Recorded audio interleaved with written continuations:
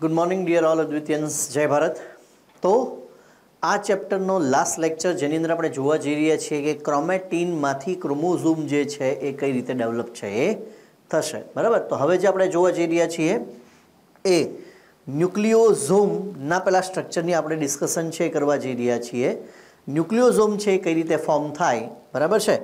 ચાલો, તો જો ન્યુક્લિયોઝોમનું આપણે ડિસ્કશન કરીએ તો electron microscopic structure of chromatin fibre, જ્યારે તમે ક્રોમેટીન ફાઇબર જે છે એનું ઇલેક્ટ્રોન માઇક્રોસ્કોપિક સ્ટ્રક્ચર છે આપણે જોઈએ તો એ ક્રોમેટીન ફાઇબર જે છે એ આવા પ્રકારનો એક ફાઇબર જે છે એ તમને જોવા મળશે, બરાબર છે. જ્યારે આપણે ઇલેક્ટ્રોન માઇક્રોસ્કોપની અંદર શું જોઈએ છીએ તો કે ક્રોમેટીન ફાઇબર્સ છે એ જોઈએ તો એ ક્રોમેટીન ફાઇબર્સ જે છે એ આવા પ્રકારનો જોવા મળે અને એ ક્રોમેટીન ફાઇબરમાં વચ્ચે આવું strings of Beed like structure છે એ જોવા મળે.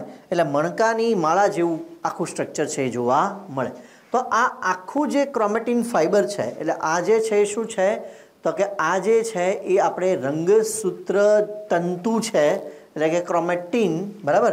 એની જો આપણે વાત કરીએ તો શું કહે છે, electron microscopic structure of chromatin fibre shows presence of repeated units call ન્યુક્લિયોઝોમ.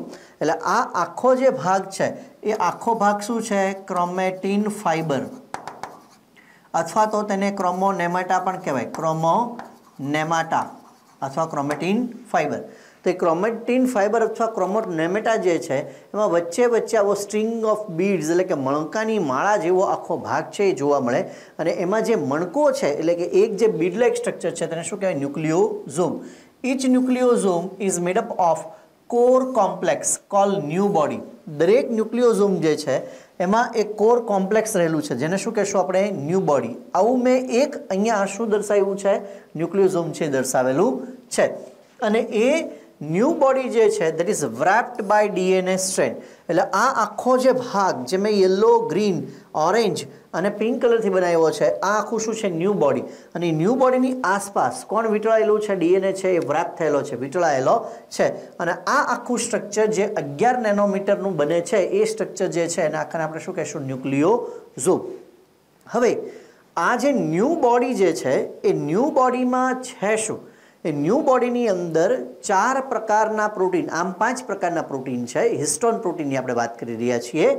તો અહીંયા histone પ્રોટીનમાં H2A, H2B, H3, H4 કયા કયા મેં કીધા, H2A, H2B, H3, H4 આ બધાના 2 યુનિટ આવેલા છે. હવે બધાના 2 યુનિટ એવા કેટલા છે, 4 થયા, H2A, H2B, H3, H4. એટલે આ ચારેયના 2 યુનિટ એટલે ટોટલ કેટલા થઈ ગયા, 8 થઈ ગયા. અને એટલા માટે આ આખા સ્ટ્રક્ચરને કહેવાય ઓક્ટોમર. આખા સ્ટ્રક્ચરને શું કહેવાય, ઓક્ટોમર. એટલે 8 મોનોમર આવેલા છે. એમાં H2A ના 2, H2B ના 2, H3 ના 2, H4 ના પણ 2. એ 4 જે પ્રોટીન છે, હિસ્ટોન પ્રોટીનની બધી વાત છે. આ H આપણે લખીએ છીએ that is shows a histone protein, એના પ્રકારો છે. તો H2A ના 2, H2B ના 2, H3 ના 2, H4 ના 2. તો આ 4 પ્રકારના હિસ્ટોન પ્રોટીન ભેગા થઈ અને આખો ઓક્ટોમર બનાવે તે શું બનાવે, ન્યૂ બોડી. હવે ન્યૂ બોડીની આસપાસ કોનું વ્રેપિંગ છે તો કે ડીએનએનું વ્રેપિંગ છે. હવે આ જે બ્લુ પાર્ટ મેં દર્શાવ્યો છે એ ડીએનએ સ્ટ્રેન્ડ છે, બરાબર. એટલે આ જે ભાગ છે તેને તમારે શું સમજવાનું, it is nothing but the DNA strand. એટલે એ શું છે, ડીએનએની સ્ટ્રેન્ડ છે. એટલે કે ડીએનએ જે છે એનો તંતુ છે. તો ડીએનએનો તંતુ જે છે એ અહીંયાથી આવ્યો, બરાબર. પછી એને એક કમ્પ્લીટ સર્કલ પૂરું કર્યું અને બીજું કમ્પ્લીટ સર્કલ છે એ પૂરું નહીં કરે એટલે 1.75 સર્કલ છે પૂરા થશે. એટલે કમ્પ્લીટ 2 સર્કલ પૂરા નહીં થાય, એક આખું કમ્પ્લીટ અને બીજું જે છે 70% છે પૂરું થાય. તે જગ્યાએ ત્યાં આગળ એક 5મા પ્રકારનો જે હિસ્ટોન પ્રોટીન છે, H1 પ્રોટીન, એ H1 પ્રોટીન છે એ ત્યાં આગળ શું કરશે તો કે એઝ અ ક્લિપિંગ છે એ કામ કરશે. અને એઝ અ ક્લિપ કામ કરે, બરાબર. દાખલા તરીકે કોઈ છોકરી છે, છોકરી ચોટી લે પણ નીચે માનો કે રબર બેન્ડ ના રાખે તો શું થાય તો કે ચોટી આખી ખુલી જવાની. પણ નીચે તમે રબર બેન્ડ રાખી દીધું હોય તો એ ચોટીની જે તમે પેટર્ન બનાવી છે એ એઝ ઇટ ઇઝ છે એ રહેશે, બરાબર. તો આ આખો જે સ્ટ્રક્ચર છે જેને આપણે કીધું new body which is wrapped around by the DNA, એ જેવું 1.75 સર્કલ પૂરું થશે એટલે ત્યાં આગળ એક H1 હિસ્ટોન પ્રોટીન જે છે એની ક્લિપ છે એ લાગી જશે. હવે એ ક્લિપ લાગી ગઈ એટલે આ સ્ટ્રક્ચર છે કેવું થઈ ગયું, સેફ થઈ ગયું. હવે ત્યાંથી અહીંયા જો મેં તમને બીજો નાનો ન્યુક્લિયોઝોમ છે બતાવ્યો છે, બરાબર, બધું સમાય નહીં એટલે આપણે એક લાર્જ બનાવ્યું અને પછી બીજું સ્મોલ.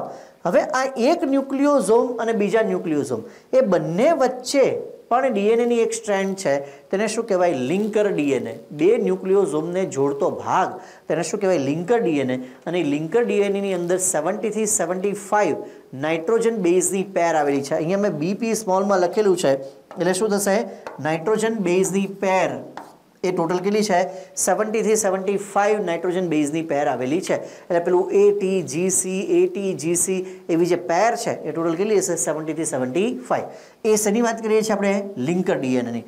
એ સિવાય ડીએનએ કે જે આપણે એવું કહી શકીએ કે ઇનકમ્પ્લીટ બે સર્કલ જે પૂરા કર્યા છે, જે કોની આસપાસ છે, ન્યૂ બોડીની આસપાસ છે, તેને આપણે શું કહીશું, કોર ડીએનએ. એને આપણે શું કહીશું, કોર ડીએનએ. અને કોર ડીએનએમાં નાઇટ્રોજન બેઝની કેટલી પેર હશે, GC80ની કેટલી પેર હશે, તો કે આશરે 160 જેટલી બેઝ પેર છે એ આવેલી હશે.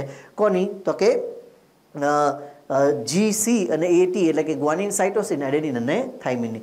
તો આટલો ભાગ એટલે H1 ની અંદર જે ન્યૂ બોડીની આસપાસનો જે ડીએનએનો ભાગ છે તેને કોર ડીએનએ કહેવાય. અને આવા બે ન્યુક્લિયોઝોમને જોડતો જે ડીએનએ છે તેને શું કહેવાય, લિંકર ડીએનએ. લિંકર ડીએનએમાં નાઇટ્રોજન બેઝની પેર કેટલી, 70 થી 75. અને કોર ડીએનએમાં એ કેટલી છે, 160 બેઝ પેર છે આવેલી છે.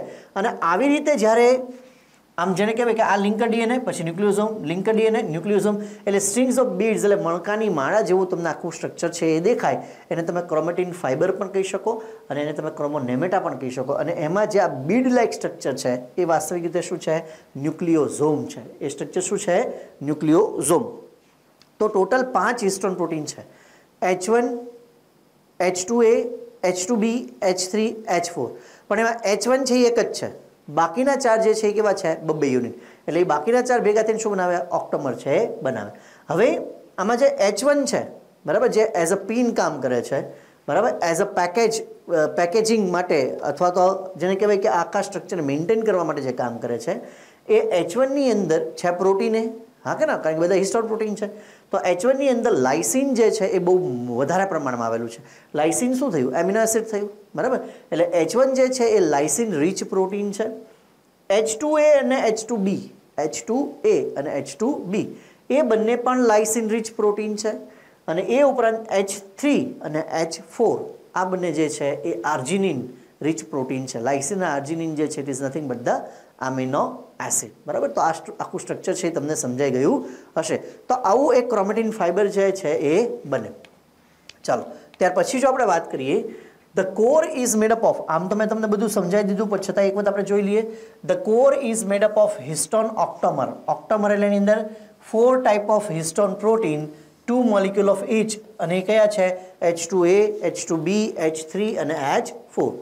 હિસ્ટોન પ્રોટીન આર બેઝિક એટલે આલ્કલાઇન ઇન નેચર છે. હવે જો આ જે આપણે વચ્ચે જે અહીંયા 4 બનાવ્યા છે એ શું છે, હિસ્ટોન પ્રોટીન. અને રેડ જે બનાવ્યું H1 એ પણ શું છે, હિસ્ટોન પ્રોટીન. હવે હિસ્ટોન પ્રોટીન પોતે કેવું છે, આલ્કલાઇન ઇન નેચર, બરાબર. એટલે બેઝિક થયું. અને એની સાથે એટેચ કોણ થાય છે, ડીએનએ. એનો નેચર કેવો છે, એસિડિક. હા કે ના. તો હિસ્ટોન પ્રોટીન પોતે કેવું છે, બેઝિક. અને એની સાથે એટેચ કોણ થાય છે, ડીએનએ. એ પોતે કેવો છે, તો કે એસિડિક. ઓકે. બીજી વસ્તુ ખાસ યાદ રાખવાનું છે, H2A, H2B, H3, H4 આ બધાના 2 યુનિટ એટલે શું બની જશે, ઓક્ટોમર, બરાબર. હિસ્ટોન પ્રોટીન આર બેઝિક એટલે એ કેવું છે, બેઝિક ઇન નેચર છે. અને એની સાથે કનેક્ટ થાય છે ડીએનએ, એ કેવું છે, એસિડિક ઇન નેચર, બરાબર. બીજું, it is positively charge. Histone protein પોતે કેવું છે, પોઝિટિવલી ચાર્જ. હવે ડીએનએ કેવો છે, નેગેટિવલી ચાર્જ. તો એ બંનેનો જે સંબંધ જે છે એ બંનેનો સંબંધ કરતા જે નેચર છે કેવો છે, opposite. Histone protein basic in nature, DNA acidic in nature. Histone protein જે છે દેટ ઇઝ પોઝિટિવલી ચાર્જ અને ડીએનએ જે છે એ પોતે કેવો છે, નેગેટિવલી ચાર્જ, બરાબર. અને એને કારણે એ બંને વચ્ચે જે છે એક એટ્રેક્શન ફોર્સ છે એ લાગેલો હોય. H1 helps in holding the histone octamer and DNA together but it is not considered as a part of nucleosome. H1 જે છે એ H1 જે છે એ ઓક્ટોમરને, બરાબર, 8 પેલા H2A, H2B, H3, H4 ના 2 એટલે 8 જે યુનિટ ન્યુક્લિયોઝોમ જે છે અને ડીએનએ, કોર ડીએનએ એને મેન્ટેન કરવાનું કામ કરે, પણ એ પોતે ન્યુક્લિયોઝોમનો પાર્ટ નથી, યાદ રાખજો, right. But it is not a part of ન્યુક્લિયોઝોમ as it is not ઇનહેરિટેડ, બરાબર છે. ચાલો, H2A, H2B are rich in lysine. એ બંને શેમાં છે? એ H2A અને H2Bમાં વધારે શું છે? Lysine. H3 and H4 are rich in arginine અને H1 is also rich in lysine. બરાબર? તો H1 H2 બંને એટલે કે H2A H2B અને H1 એ ત્રણેયમાં લાઇસિન અને H3 H4 માં શું છે? આર્જિનિન એટલે એમિનો એસિડ છે એ વધારે પ્રમાણમાં આવેલું છે. The DNA strand wrap around the core is called core DNA. એટલે આ 4 ઓક્ટોમરની આસપાસ જે ડીએનએ વીંટળાયેલો છે તેને આપણે શું કીધું? Core DNA which has 160 base પેર. એની અંદર કેટલા છે? 160 જેટલી બેઝ પેર આવેલી છે નાઇટ્રોજન બેઝની, એડેનિન, થાઇમિન, ગુઆનિન અને સાઇટોસિનની. The linker DNA between the two core અથવા તો બે nucleosome made up of 70 to 75 base પેર. એની અંદર કેટલી બેઝ પેર હશે? 70 થી 70 થી 75 બેઝ પેર આવેલી છે. DNA present in chromatin act as the genetic material. DNA is negatively charged. એ તો મેં તમને પહેલાં જ કહી દીધું કે ક્રોમેટિનની અંદર જે ડીએનએ છે એ જેનેટિક મટીરિયલ તરીકે યુઝ થાય છે. ઓલ્ધો એમાં પણ પાછા આપણે ડિફરન્શિએટ તો કરવાનું જ, કારણ કે ક્રોમેટિન છે પાછો ડિફરન્શિએટ થયેલો છે હિટ્રો અને યુમાં. એટલે યુ ક્રોમેટિનમાં ફંક્શનલ જીન હશે, પહેલામાં નોન ફંક્શનલ જીન હશે. બરાબર છે? પણ એ આખા જેનેટિક મટીરિયલ તરીકે તો તમે એને કાઉન્ટ કરી જ શકો. DNA present in chromatin act as a genetic material. DNA is negatively charged. DNA પોતે છે કેવો છે? Negative charge. હિસ્ટોન કેવો છે? Positive charge. DNA પોતે એસિડિક ઇન નેચર અને હિસ્ટોન પોતે બેઝિક ઇન નેચર. ઓકે, હવે જ્યારે આપણે પહેલી આકૃતિ જોઈ કે જેની અંદર આપણે જોયું કે ન્યુક્લિયોઝોમ એની સાઇઝ કેટલી છે? 11 નેનોમીટર. હવે એવા 11 નેનોમીટર વાળા જે ન્યુક્લિયોઝોમ છે આવા સ્પાઇરલી એરેન્જ થાય અને એને કારણે જ્યારે 6 ન્યુક્લિયોઝોમ એકબીજાની નજીક નજીક ગોઠવાય એટલે એક સ્પાઇરલ ફોર્મ છે તૈયાર થાય અને એની જેને કહેવાય કે એની વિડ્થ જે છે એ કેટલી છે? તો કે 30 નેનોમીટર. એટલે એક ન્યુક્લિયોઝોમ જે કેટલું હતું? 11 નેનોમીટરનું હતું. બરાબર? એ 11 નેનોમીટર વાળા ન્યુક્લિયોઝોમ છે એ આવી રીતે સ્પાઇરલી એરેન્જ છે થાય. બરાબર? તો એને કારણે અને એક રોમાં જો કેટલા આવે? 3 જ આવે ને, એટલે 3 એટલે લગભગ કેટલા થઈ ગયા? 30 નેનોમીટર જેટલો ભાગ થઈ ગયો. બરાબર છે? ઓકે, તો એ 30 નેનોમીટર વાળો ભાગ જે આખો સ્પાઇરલી છે એ એરેન્જ થઈ જશે. હવે એ 30 નેનોમીટર વાળો ભાગ જે છે એટલે આ આખો પાર્ટ એ પોતે પાછા નવા ફોલ્ડ બનાવે આવી રીતે. બરાબર? અને એ કેટલા નેનોમીટર વાળો થશે? 300 નેનોમીટર વાળો. એ હજી વધારે કન્ડેન્સ થશે એટલે 300 મીટર વાળો જે છે એ પાછા એના વધારે ફોલ્ડ છે બનાવે અને એ 700 નેનોમીટર વાળો છે એ થશે. અને 700 નેનોમીટર વાળો થશે એટલે લગભગ એક ક્રોમેટિડ છે બની ગઈ હશે. બરાબર? અને એ લગભગ જ્યારે એનીથી પણ વધારે કન્ડેન્સ થાય એટલે 1400 નેનોમીટર જે છે એટલું કદ છે એ બની જાય એટલે આખા ક્રોમોઝોમમાં તમને બંને ક્રોમેટિડ છે એ દેખાશે. એટલે કે કમ્પ્લીટ રંગસૂત્ર તેની રંગસૂત્રિકાઓ સાથે તમને જોવા મળશે. તો બચ્ચા પાર્ટી, આઈ હોપ કે તમે આ ચેપ્ટર છે એન્જોય કર્યું હશે. હજી એક પોઈન્ટ છે આપણે લઈ લઈએ. ક્રોમોઝોમ્સ આર સ્ટેઇન્ડ બાય, બહુ જ અગત્યનું, એસિટોકાર્માઇન. યાદ રાખજો, એસિટોકાર્માઇન ઓર એસિડ ફ્યુસ્ચિન. બે સ્ટેઇન છે. કયા કયા? એસિડ ફ્યુસ્ચિન અથવા તો બીજું કયું છે? એસિટોકાર્માઇન. એના દ્વારા આપણે રંગસૂત્રને સ્ટેઇન છે એ કરી શકીએ. બરાબર? જ્યારે આપણે એનો અભ્યાસ કરવાનો હોય ત્યારે. તો આખું જે ચેપ્ટર છે ખાસું એવું લાંબુ ચેપ્ટર છે આ ચાલ્યું. ઘણા બધા ડિટેલમાં આપણે વિડીયો છે બનાવ્યા. કારણ કે સેલ જો આવડશે બચ્ચા પાર્ટી તો બાકીના બધી જ ફિઝિયોલોજી જે છે તમને આવડશે અને મોટાભાગના મેં કોન્સેપ્ટ જે છે આ ચેપ્ટરમાં લઈ લીધા જેનો આગળ ઘણી જગ્યાએ સંદર્ભ છે એ આવશે. તો ગુજરાતી મીડિયમના દરેકે દરેક વિદ્યાર્થીને આ લેક્ચર છે એ જોવાની મજા આવી હશે. ચેપ્ટર પૂરું સમજાણું હશે. પ્રિપરેશન છે એની પણ તમે પૂરેપૂરી કરતા હશો. જેટલા રેફરન્સ બુકો તમને જ્યાંથી મળે એના MCQ સોલ્વ કરવાના. જો કોઈ પણ ટીચર તમને એવું કહે કે મારું મટીરિયલ છે એ કરીને તમે 600 ઉપર માર્ક્સ લાવી જશો તો હું એવું માનું છું કે એ તમને ગેરમાર્ગે દોરે છે અને હું એવી ભૂલ છે બિલકુલ કરવા ઈચ્છતો નથી. એટલે જ્યાં જેટલું મટીરિયલ જે MCQ મળે એ સોલ્વ કરો. એનીથી વધારે સારી કોઈ પ્રેક્ટિસ હોઈ ના શકે. બરાબર? અને હવે પછીનું જે ચેપ્ટર આપણે સ્ટાર્ટ કરવા જઈશું દેટ ઇઝ બાયોમોલિક્યુલ. જે સિક્વન્સમાં હું ચેપ્ટર લઉં છું એ જ સિક્વન્સમાં તમારે પ્રિપેર છે કરવાના છે. સિલેબસ છે હમણાં એને થોડોક સાઈડમાં છોડી દેજો. બરાબર છે? ચાલો, તો thank you so much. Love you all. Advaita એચીવર્સ channel છે સબસ્ક્રાઈબ કરતા રહેજો. તમારા ફ્રેન્ડ સુધી આ ઇન્ફોર્મેશન છે પહોંચાડતા રહેજો. વિદ્યાર્થી દેવો ભવ. જય ભારત.